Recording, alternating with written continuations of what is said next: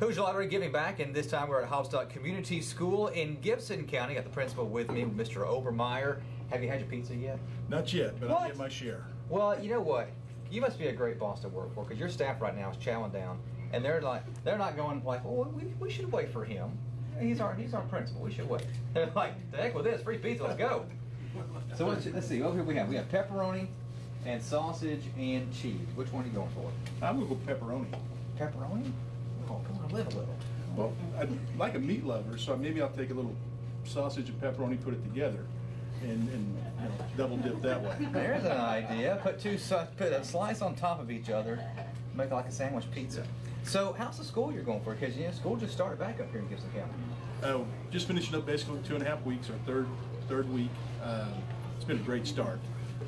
All the way around from the start of school, getting prepared for it.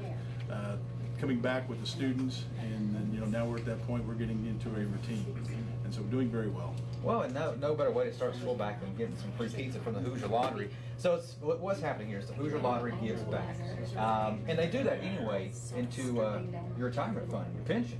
Yeah, I need that. Oh well, hey, I need to be working for Hoosier Lottery, I think, or who they give back to. $155,000 is what they gave back to you all last year. That's some pretty pennies there. Absolutely, and I know a lot of people play the Hoosier Lottery, and to think that they're giving back to us, and I know they're giving back to other groups besides just the educators, the fire departments, the police departments, and so they are playing a very important role for many organizations. Well, I'll tell you what, they're filling up your pension, they're filling up your stomach right now. Hoosier Lottery gives back with some pizza here at Haubstadt Community School.